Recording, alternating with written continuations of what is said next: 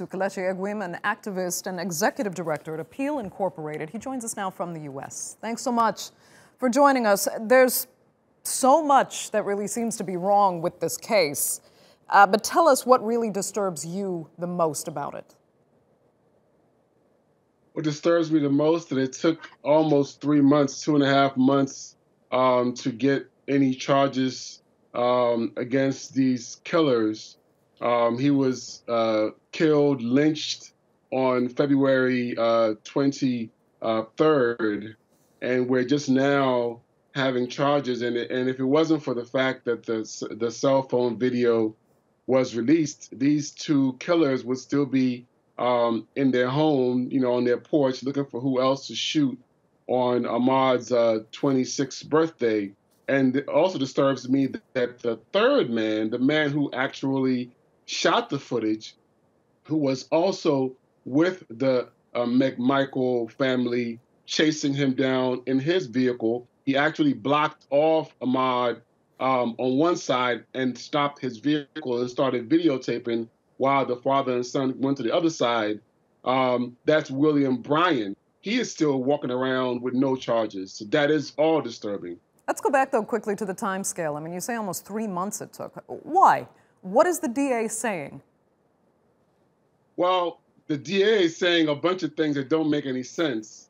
There was one district attorney, one prosecutor who released a letter talking about how Georgia law did not show that the man committed any crimes. But of course, that's nonsense. No one has a right to, because you think someone may have committed a crime in the past.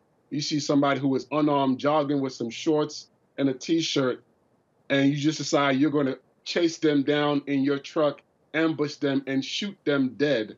There is no law, that there's no law that could be inconsistent with.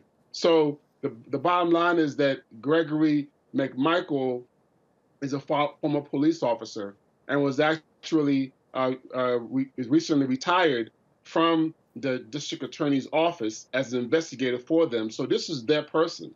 Okay. That's why they let him stay around.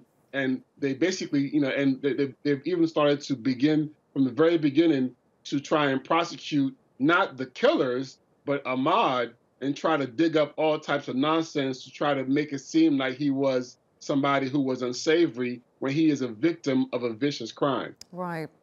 Tell me, I mean, will this case be turned into a political tool of any sort? We've already heard President Trump say he finds it disturbing and his heart goes out to his family, the family of Mr. Arbery. Is that what you want to hear from leaders? Well, I'm not really interested in what the politicians say. They're going to use whatever tool that they see available to help them in their political aims. I'm interested in what the prosecutor and what the judge does, because we've seen this before. There should be no bail for these men. There should be no bail hearing where they're allowed to leave, because these are dangerous men that shot an unarmed, innocent man who today will be celebrating his 26th birthday. So I don't want to see any bail. We need to see a fair jury selection.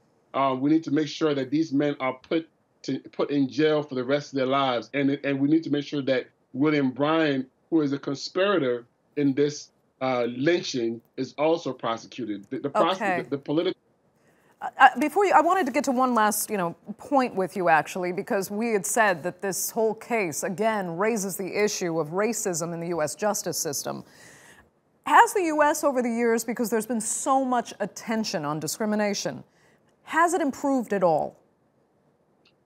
Well, I would say no. Because the United States still is in denial that there is a problem with their justice system. You really can't solve a problem until you recognize that there is a problem. America still has not really atoned or even recognized its original sin of slavery and all the things, all the fruits that bore from it. Which is it's a system that is responsible for the prosperity of America. America would not be the nation that it is now if it wasn't for the fact that it was built through 400 years of free labor.